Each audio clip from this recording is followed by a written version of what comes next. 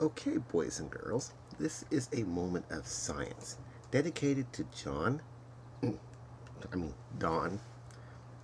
Donald, Jeffrey, Herbert. Sorry, I'm not used to this video podcasting thing, boys and girls, but Donald, Jeffrey, Herbert, better known as Mr. Wizard. Mr. Wizard was a very, very brave, intelligent man. During the Second World War, when his country needed him, he went out and fought the Nazis. He dropped bombs on them. And the fascists in Italy dropped bombs on those people too. But this is not about killing people. That's something he had to do to defend this country. No. That's something he had to do. But this is more about what he did afterwards. Afterwards. He dedicated his life to helping educate children. And the way he did this was through showing them how science works. And he didn't use props that children didn't have. Well, occasionally he did, but only if he had to as a last resort. Generally speaking, he would use props that people would have inside their own homes. Well, unfortunately, Mr. Wizard died not too long ago. But Rebecca Watson has put up this challenge to do moments of science along the same lines as Mr. Wizard would do. Well, this is a moment of science. It took me a while to figure out the best thing to do. Well, I discovered something that can be done with no props at all in a bedroom. I've actually taken this camera into a bedroom, and this is a bed underneath me. Yeah. What's this wonderful scientific experiment anyone can do with no props at all? It has to do with using cavitation to make music. Well, firstly, what is cavitation? Well, cavitation is when one forces bubbles to form inside a liquid. Kind of like, soda pop. Soda pop. Oh, no. Here's some soda pop cans. Well, but this is not going to use soda pop. No. That would be a prop. So it's going to use only things that people... This is not going to use any props. Well, what would happen if one were to suddenly cause, a massive drop in pressure inside a liquid with no bubbles in it by putting tension on it? Well, at first the tension would build and build and build, so that when the bubble started to form, it would grow extremely rapidly.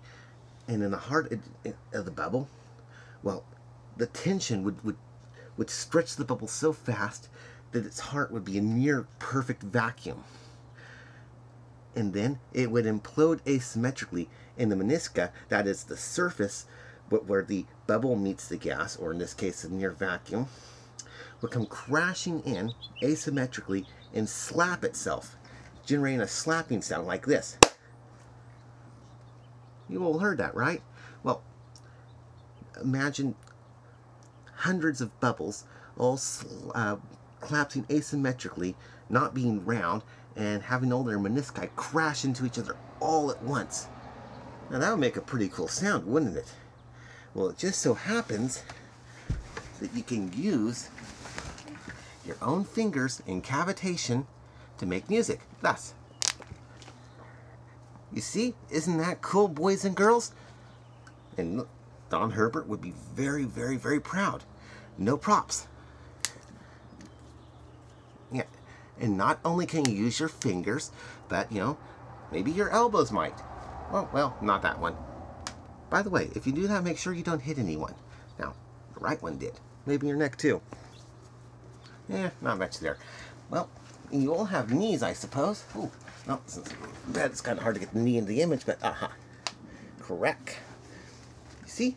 And correct the other one. Maybe some toes. You think we can get some toes into the image?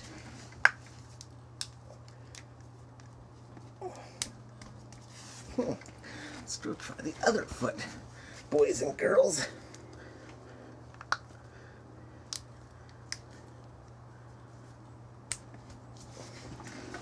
Now, this is very interesting. Let's try these fingers again. Nothing. Why is that? Well, the first time I did it, there were no bubbles there.